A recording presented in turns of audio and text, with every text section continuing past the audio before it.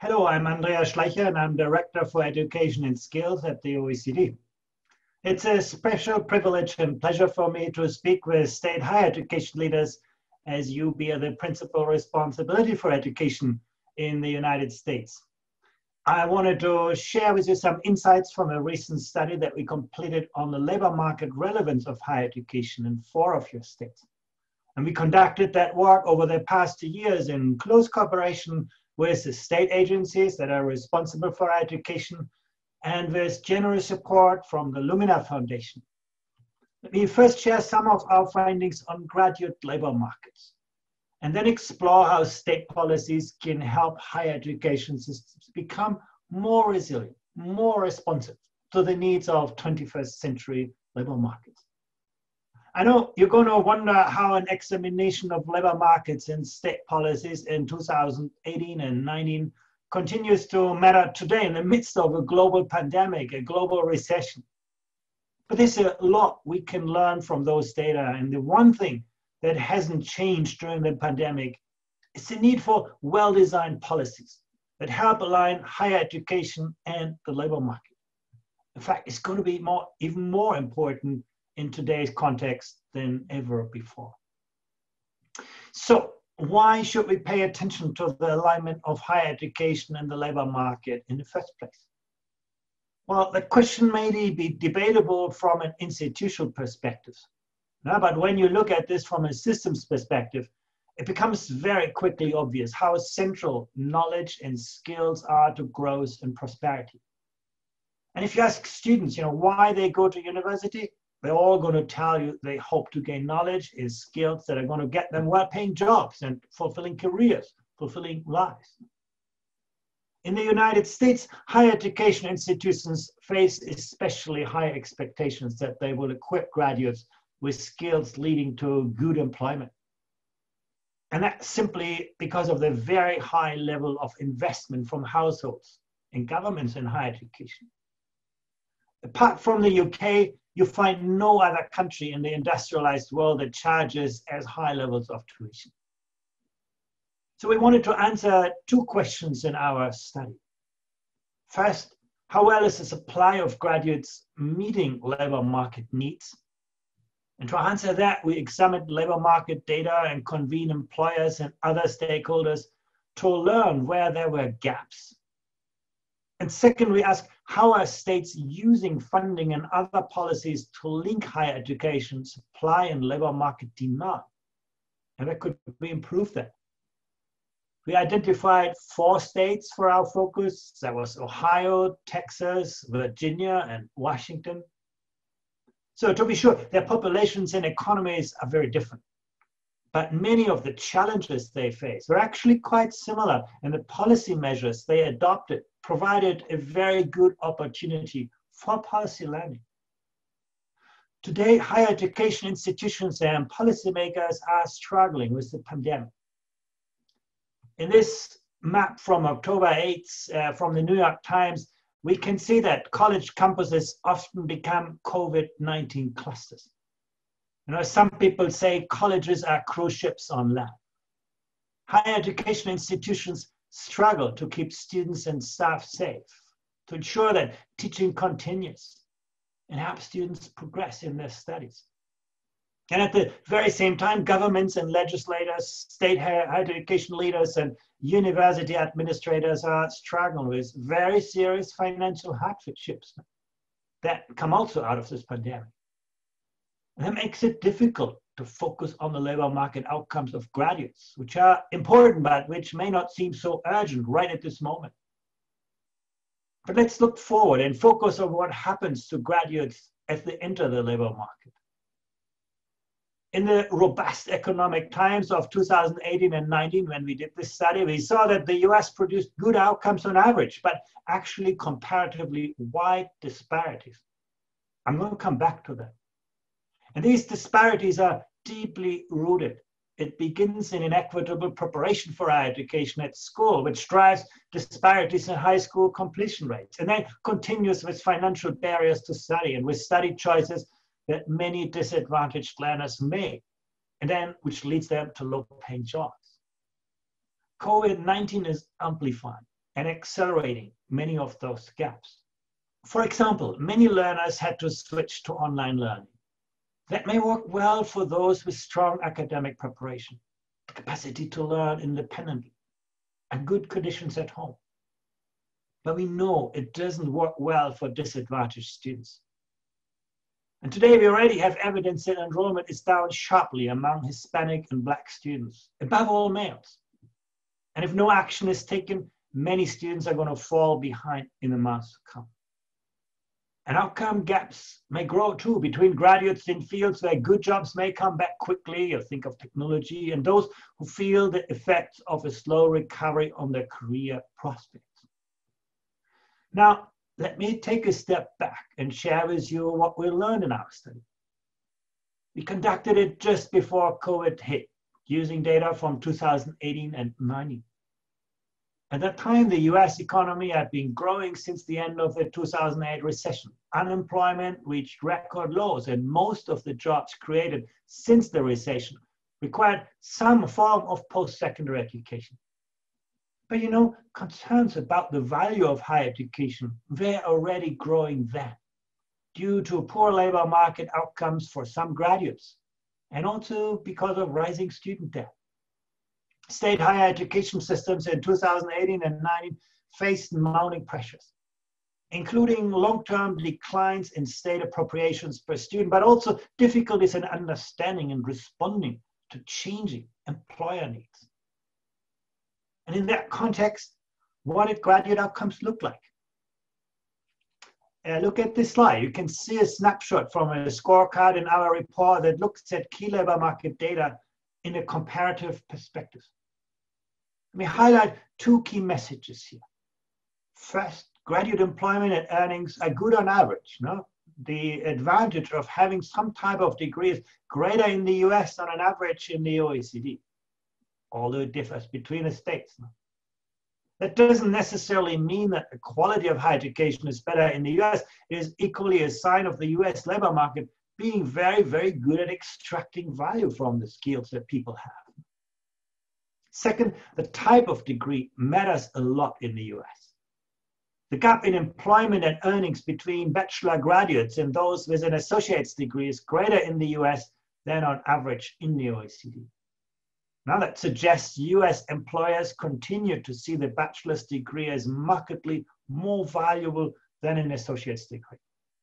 And that matters especially in times of crisis where many people may look for shorter and cheaper alternatives to obtain valuable skills for the labor market.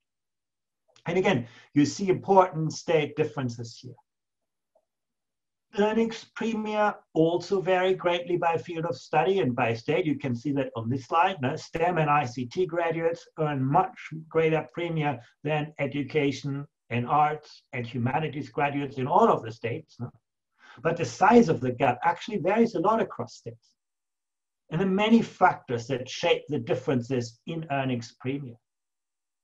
The high earnings premia of STEM and ICT graduates in all of the 4 states reflect the ongoing challenge of attracting enough young people to those fields, and a challenge that is rooted in uneven school-level preparation in mathematics and science. In mathematics, our PISA tests of learning outcomes show US 15-year-olds well below the average now. And the low earnings premia of arts and humanities graduates results from a combination of factors. The acquisition of skills that are not in high demand, but also skills high in demand, but that students do not signal well to employers. And these 2 cases are examples of misalignment. Now that's what we're talking about. In some cases, the low earnings premia of graduates results neither from problems of supply or skill mismatching and signaling, but from modest wages set by employers. Teachers are a case in point. To sum up, one key message from the labor market data is that we should look beyond averages. Higher education is valuable on average, but it's important to know for whom it is not the case, and why. In the US, the highest earners are the ones doing the longest degrees in advanced technical fields like STEM and ICT. But shorter credentials can have strong labor market value too, and that's often in high demand fields. Take cybersecurity, for instance. And these are often disproportionately male. Graduates reap the benefits of these short credentials if they work in the field in which they study. On the other hand, many graduates have disappointing outcomes. Students who enrolled in an associate's degree transfer program, which with the hope of completing a bachelor's degree, but who then don't transfer or complete a BA for one another reason. They may acquire few labor market relevant skills. And likewise, bachelor's degrees completers in fields without a professional focus or without work relevant skills, which then can clearly demonstrate to employers, they too may find it difficult to obtain well-paying jobs. And women, Hispanic, and Black students continue to be underrepresented in fields of study that are leading to high-wage jobs. Now, the types of degree and field of study are important, but it's critical to understand the knowledge, skills, and attitudes that employers are actually looking for. In our visits to the 4 states, employers told us that they wanted both specialized knowledge and skills, but also transferable skills. To look into that, we explored how big data can help us better understand what employers are actually looking for. We recently published the results in a paper which we developed in parallel to our 4 states study. And in this paper, we analyzed over 9 million job postings for higher education graduates in the 4 states that range from 2010 to 2018. And together, they contain thousands of skills. Many of these skills are highly specific to the job that was advertised. But actually others are widely transferable skills.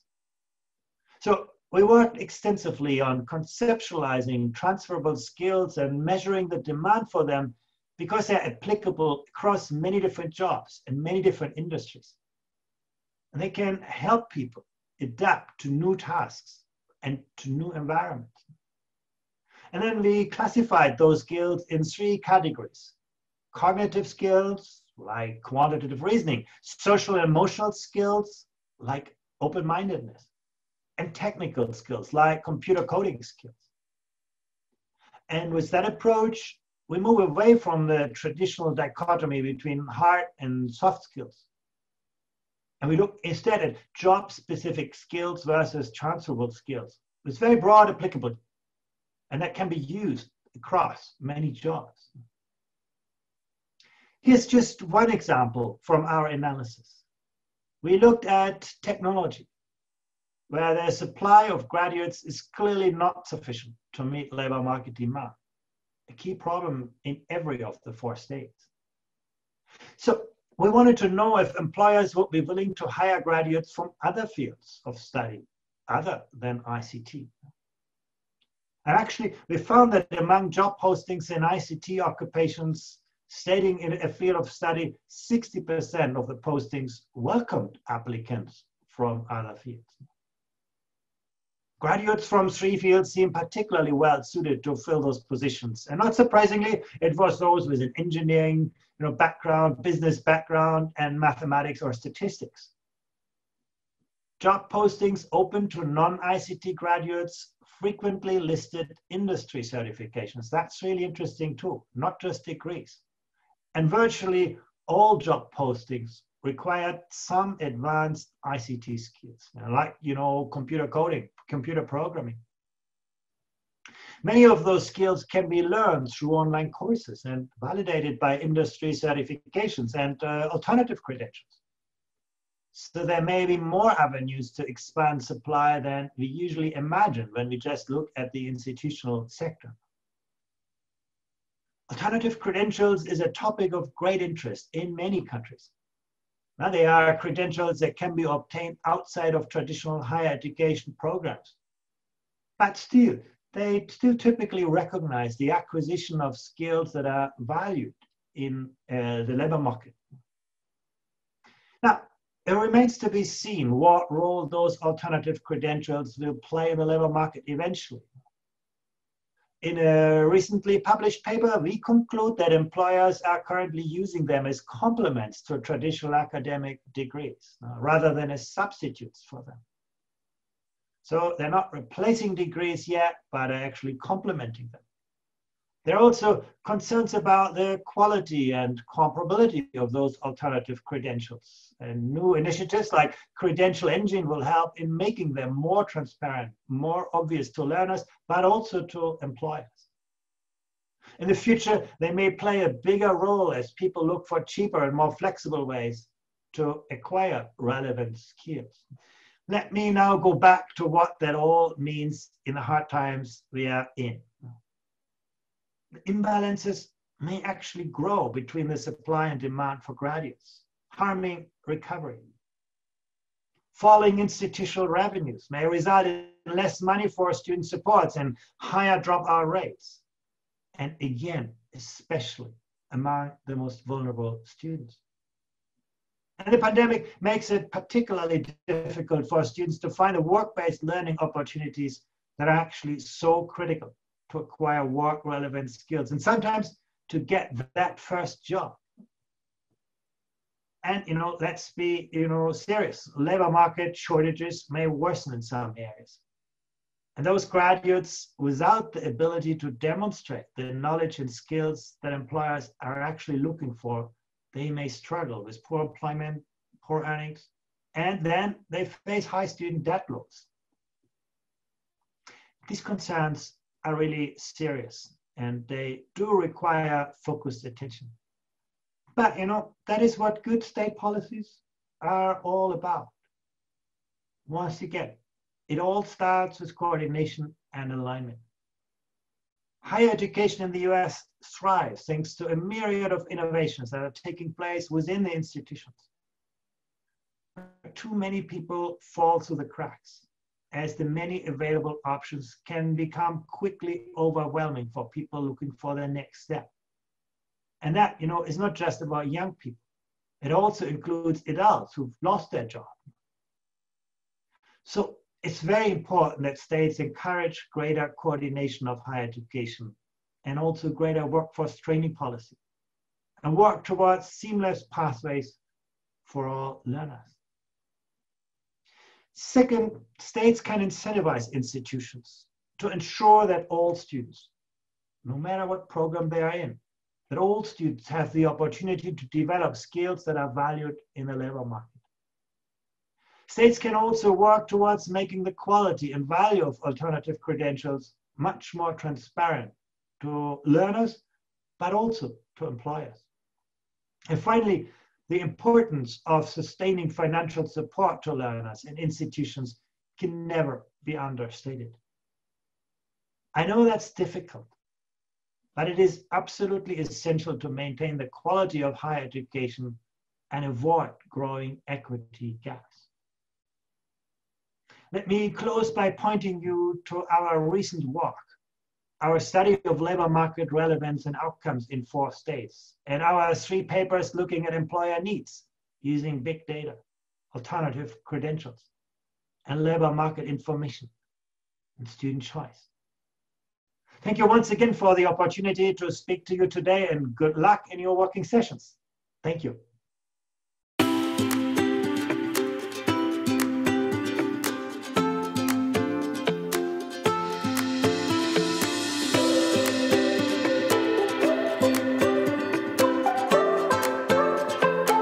Hi, everyone, and thanks for joining us.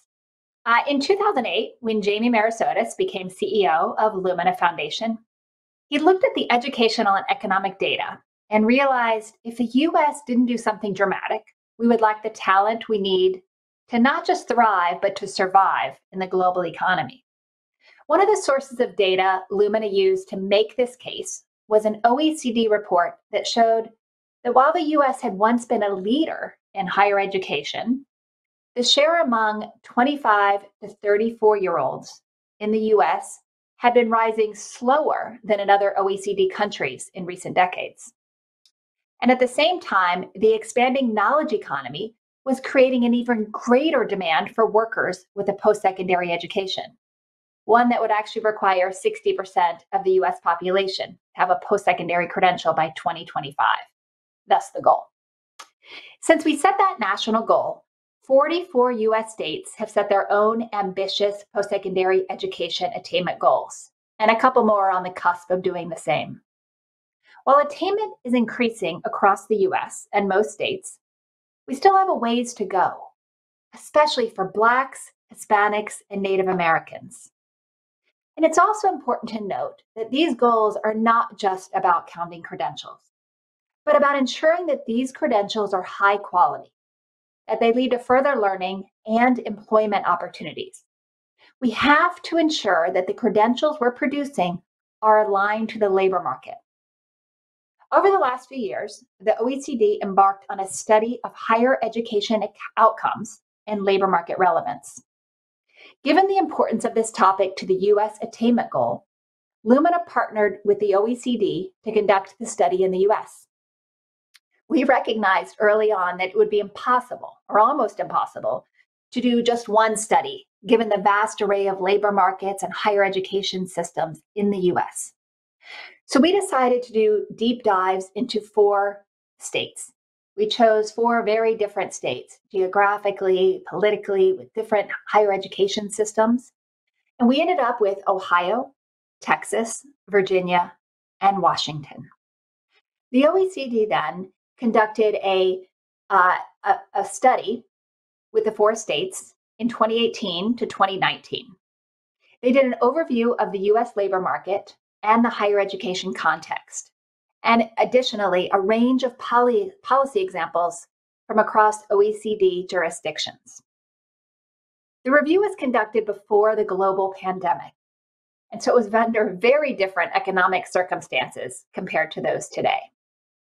However, I would argue the findings still stand, and in fact, may be even more important today. And learning from the findings in this report can provide some solutions to help higher education help more citizens more quickly skill, reskill, and upskill. So I'm joined today to discuss the findings from these studies from representative leaders from across the 4 states. I have Peter Blake, and I'm going to start from the east to the west. Peter Blake, Director at the State Council of Higher Education for Virginia. Sherry Rice, the Vice Chancellor of Higher Education Workforce Alignment at the Ohio Department of Higher Education. Ray Martinez, Deputy Commissioner at Texas Higher Education Coordinating Board. And Mike Miotti, Executive Director at Washington Student Achievement Council.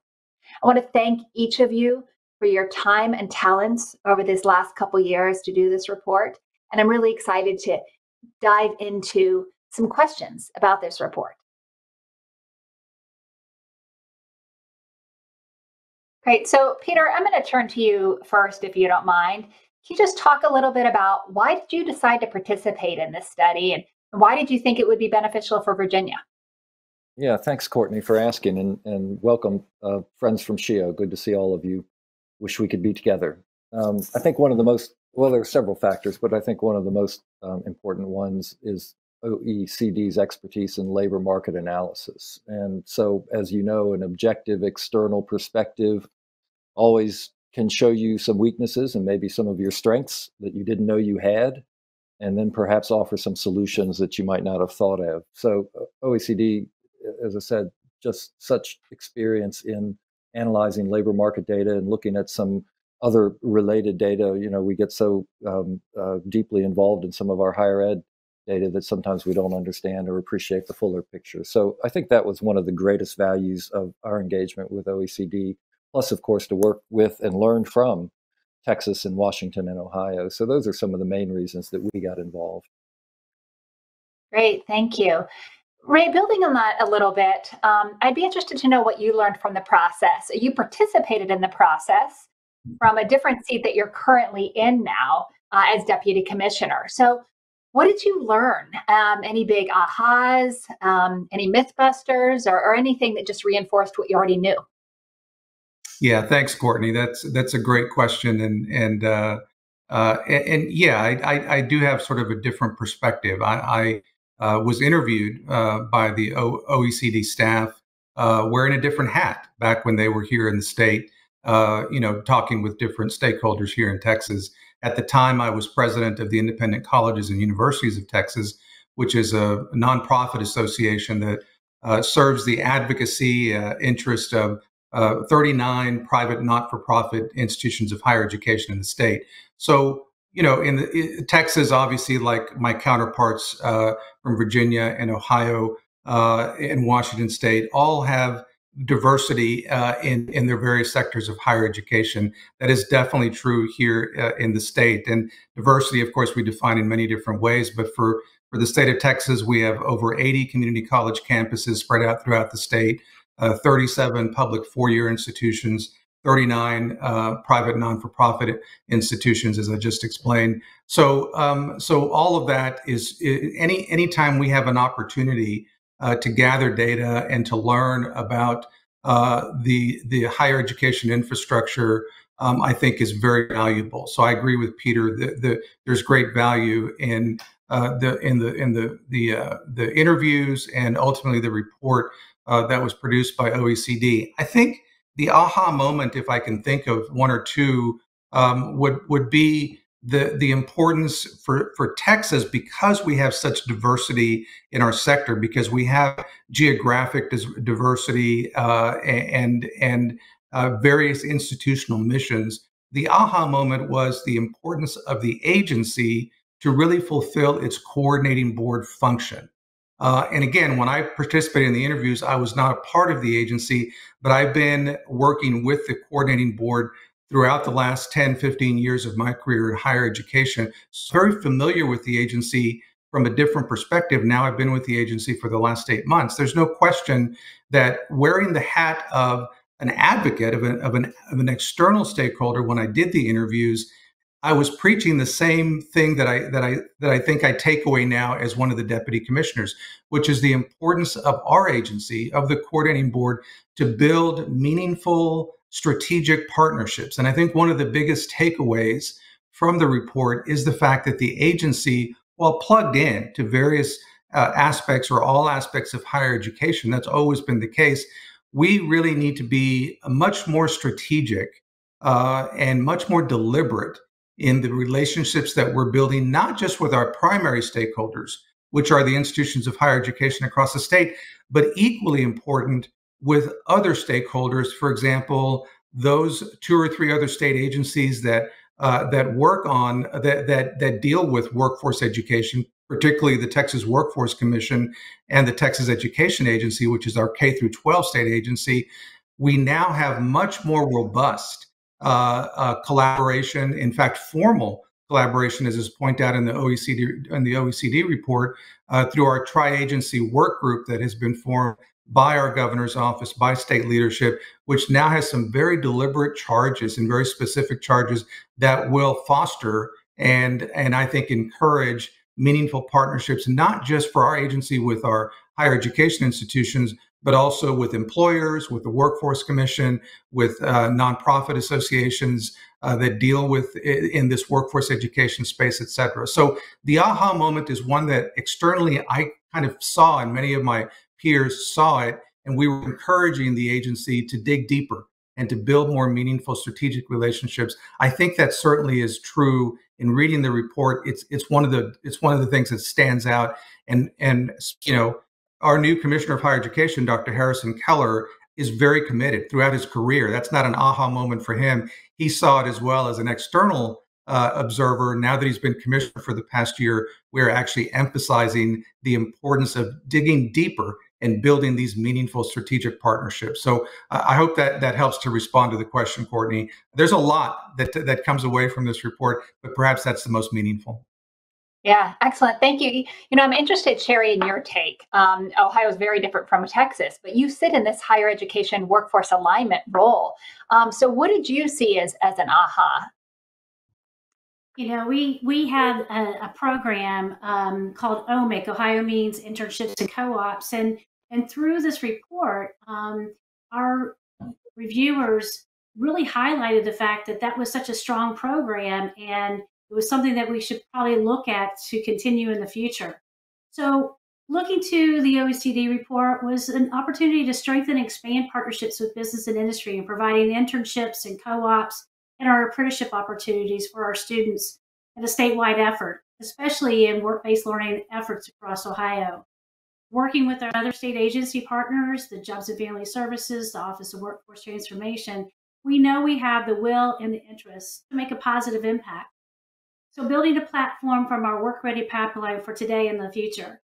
And with the past successes of the OMIC program, we have a significant foundation which to build upon. So that was one of those reinforcements from the report that we got. Through the past several months, our team has reached out to every institution of higher ed to learn how we can continue to be a resource during these challenging times. And part of that outreach has been also including our business partners in those regions. We want to be a resource for our stakeholders. We want to include providing strategies and virtual work-based learning opportunities, and sharing the benefits and the value and add to their business community to continue to build their talent pipeline and how this will support their successful future. So that was an aha moment and a reinforcement at the same time. Great, thank you. So, Mike, based on your experience in this study and the final report, what recommendations do you have for other states? We were able to do this study with 4 states, and it has some pretty intensive methodology and other pieces. But if other states wanted to do something similar to better understand their labor market value and their post-secondary system, what recommendations would you have for other states in the audience? Basically, 2 is number 1. I once lived on the other side of the table in some of these conversations. I was a state senator in another state many decades ago. And so I have a little bit of a sensitivity to the fact that sometimes we overwhelm public decision makers with too much information, too much data, too many spreadsheets. So I encourage people to focus on, they're going to have to do all that analysis that we did, but to derive out of it the actionable knowledge that fits the attention span of governors, legislators, editorial boards, community leaders, et cetera. And secondly, the report, brought even more attention in our agency, and hopefully in the state, the notion that, broad sweeping population level analyses are helpful for certain types of conversations, but for the most part, if we want to really look at how life plays out on the ground, if we want to look at how life is affecting students of color, whatever, we've got to be able to disaggregate to the level that captures the experience of the, if you will, the people we're trying to help, the students, the future students, society broadly speaking, and that is best understood on the ground in specific contexts. And we can get the data to better understand that. And so I would encourage other states to be sure, don't just do a broad swipe population analysis of the whole state, dig down, take a look at what's going on for these particularly equity sensitive populations and understand how it varies across different types of experiences, whether it's geographical or others that define lives in your state.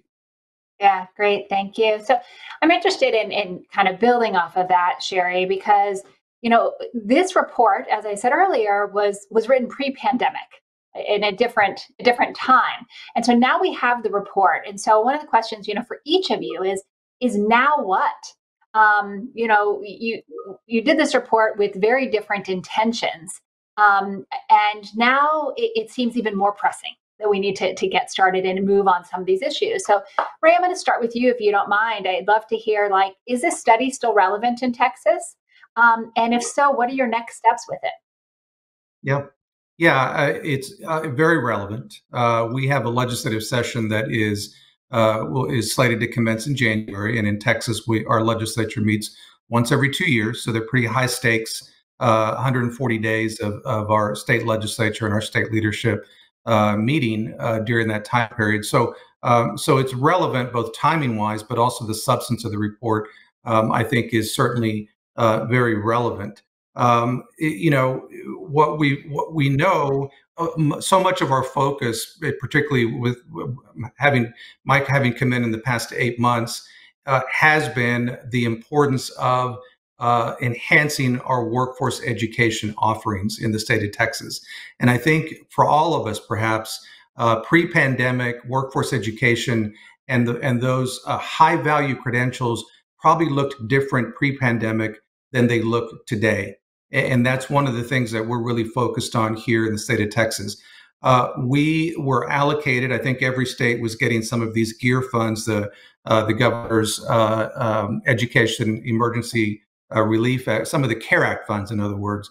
And for Texas, we received about $307 million in GEAR funds. And in July, our governor announced that $175 million of those GEAR funds were going towards post-secondary education. So Commissioner Keller, we got together as a staff with his vision to figure out, along with consultation with our state leadership, how are these funds going to be used? And in the end, without going into too much detail, 150 million of that 175 that was allocated towards post-secondary education is going in the form of direct grant aid to students in various capacities. But one of the big buckets of that 150 million is 46.5 million that's going to go towards reskilling and upskilling workforce students who are looking to get back into a workforce education program. And one of the challenges that we have is to identify what are the high value short-term credentials, particularly today in a pandemic environment, which is different, we know, than it was 8 months ago, for example. And then the other challenge for Texas is the capacity. We know that we have 80 plus community college campuses, which are that offer the bulk of our workforce education throughout the state. But looking at the data, we know that 7 or 8 of our largely urban community colleges offer 70 to 80% of our workforce education credentials. So what about those Texans that live outside of these metropolitan urban areas? We need to increase capacity. And that's one of the things that we're talking to our community college leaders about, the association that represents community colleges. How do we use some of this GEAR funds? And I think it speaks to the recommendations that came out of the OER report, one of which was not strategic coordination, but it was also about how to strategically use funding to meet some of the goals. And so we have to think about how can we use some of this funding to incentivize not just high value credential programs, but to incentivize capacity building for our community colleges. So that's more detail than perhaps you want, but it's an example of how this report has been relevant, both pre-pandemic and also relevant in informing our decision making in a pandemic environment. So tell me, do you think the study is still relevant? And what are your next steps in Washington?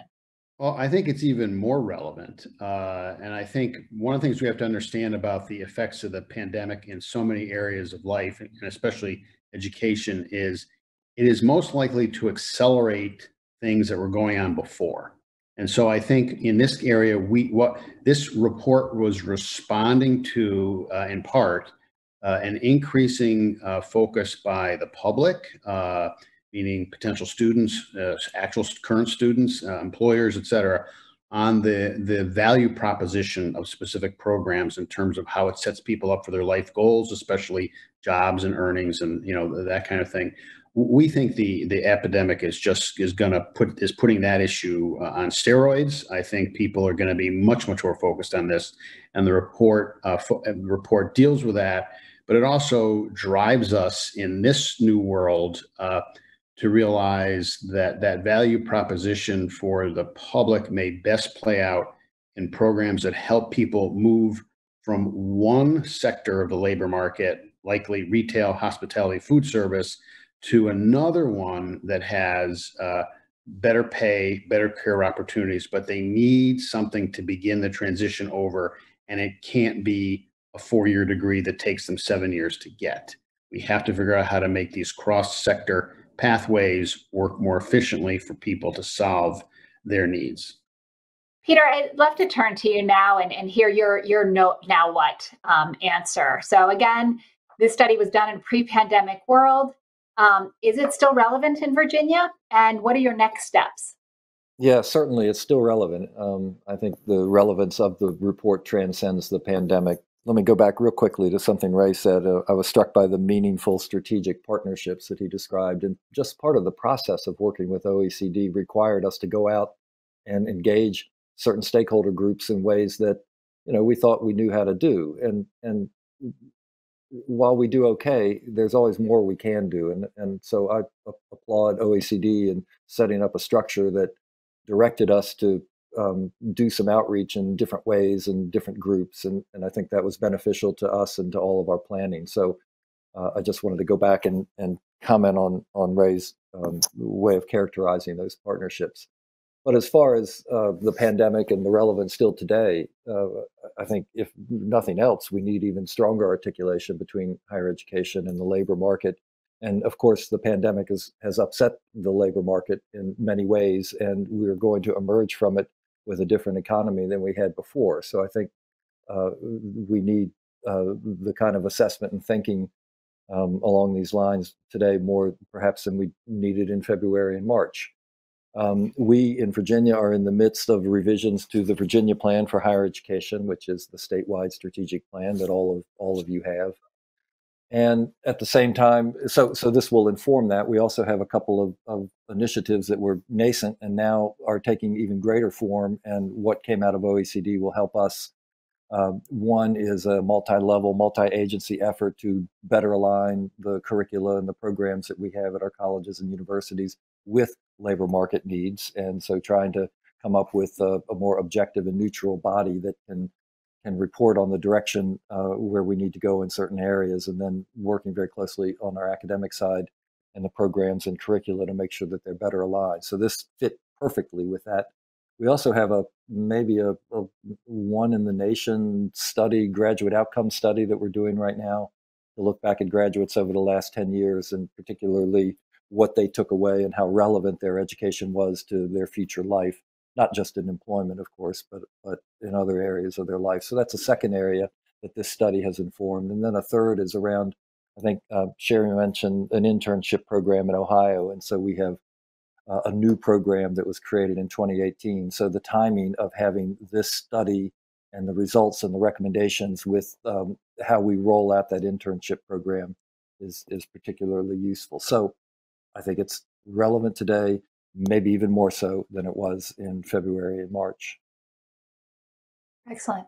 Sherry, to you, same question. You know, we've been focused on so many other things since the pandemic. And so how is this report still relevant if it is? And what are your next steps with it? Yeah, the report's more relevant than ever. And it's the timeliness of it all. You know, we look at statewide policy and the initiatives that we had moving forward. And one is being on resource management for our institutions and making sure that we as a state and we as an agency, coordinating agency, are providing the adequate and the necessary resources across to all of our entities as much as possible. One of the things that came out of COVID-19 experience, which moved some policy initiatives way up the chart, is our issues around broadband access across the state and looking at it from the standpoint of how education is being delivered. And that's post-secondary and education as a whole. So looking at it from the standpoint of how can we as a state of Ohio improve or strengthen the statewide broadband access and expand the resources for education and training as we move, or I should say, dive into a blended educational and training environment. With statewide initiatives, with Innovate Ohio, Lieutenant Governor's Office, et cetera, ODHE and other entities, we have a goal to improve that access, promote reduced inequities in education and training, and strengthen the ability to offer an opportunity for growth and innovation through statewide entrepreneurship. We also have, looking at partners across that we already have, like Lumina and National Governors Association, strengthening those partnerships as well as looking at those resources and the best practices that we can glean from that information.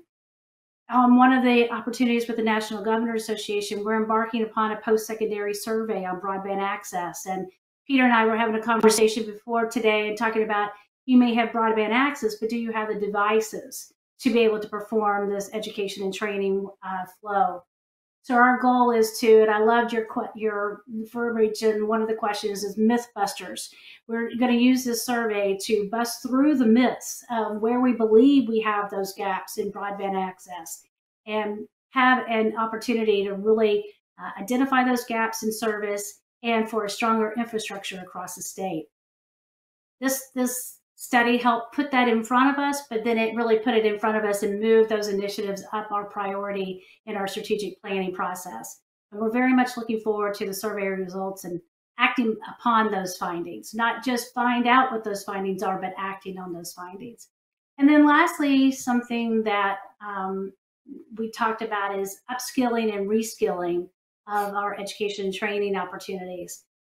One of the efforts that the state of Ohio had put into place, and again, this policy really reinforced the need to support that retraining, that reskilling, and in particular, our incumbent workers and our adult learners. So state of Ohio put in place a program called Tech Cred, where we help actually reimburse companies for putting individuals through a upskilling or reskilling process, and help the employers be able to continue to build their infrastructure and their growth opportunities, as well as building a needed talent pipeline for their future. So yes, the report's still very relevant, and we're thankful to be a part of it. Excellent. So one last question for each of you. We have an incredible audience right now of state policy stakeholders, and they didn't all get to participate in this study, and hopefully many of them will be able to read it. But what is something, if you said, here's the one takeaway, this is what I want the audience to know about this report that they could use or be aware of? Sherry, I'll start with you. What do you think is that one important takeaway? Keep your eye out for best practices in other states. I think the opportunity to work with Virginia, Washington, just having this opportunity to be able to work with all 4 states and learning from each other, even though we may be unique in some of the offerings that we do and the policies that we put forth, but learning those opportunities from the other 3 states are just significant. So keeping an eye open to best practices across the other states and follow the strategies that are being implemented to support the future of education and the future of work.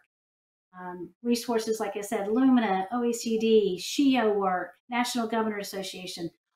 You have so many resources that you put in front of us all the time. Take the time to actually dive into those resources about best practices, and have the opportunity to learn from those best practices and use them to achieve your economic growth opportunities and strong education policy moving forward.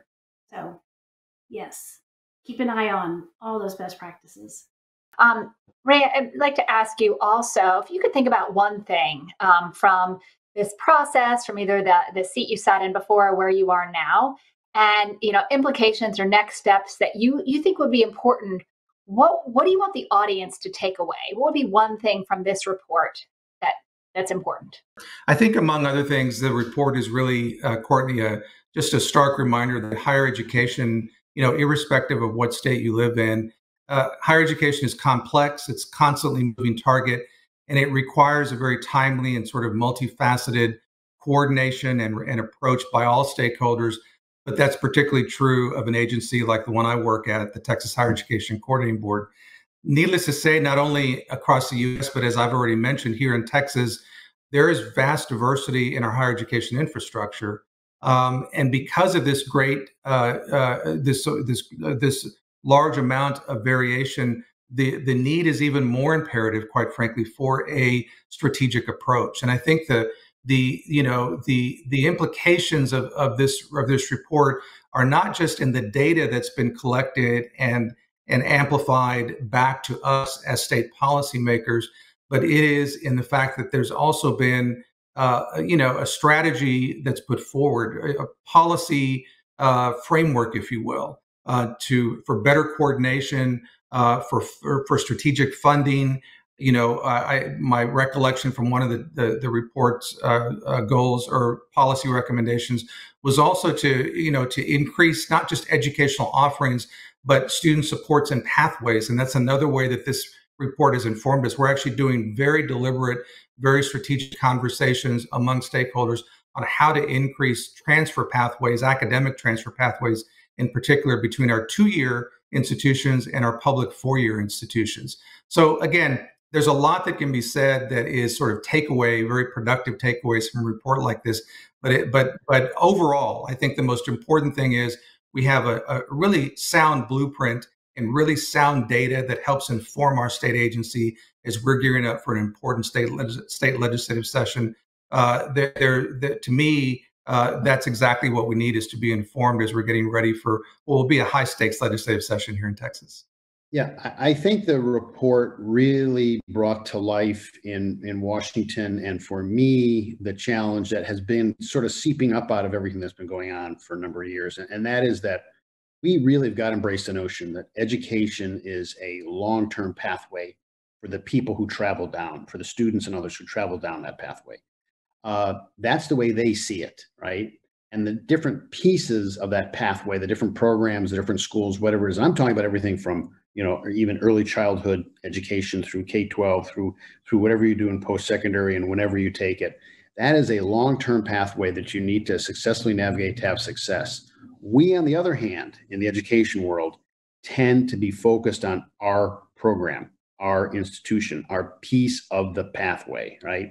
And that type of thinking in which we are an island and we build certain models of how you get to be on our island and how you get to be successfully off of our island or unsuccessfully off our island. All of those behaviors that focus on our world, our island, and not on the students' pathways sets us up for many of the failures that we're trying to turn around, and especially failures in terms of serving first gen and students of color and underserved populations. Thanks. Peter, what would you say?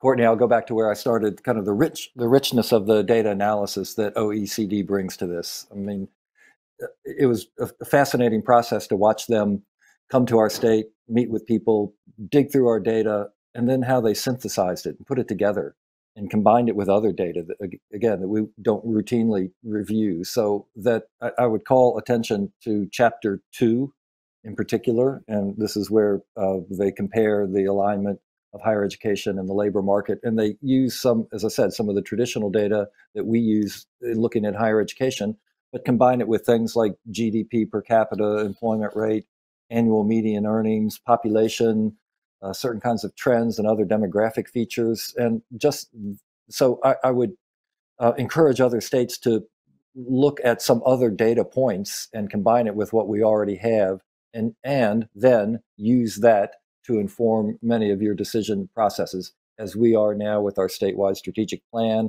and some of the initiatives that we have underway that I mentioned. And then finally, I'll just go back again to the strategic partnerships that Ray mentioned early on.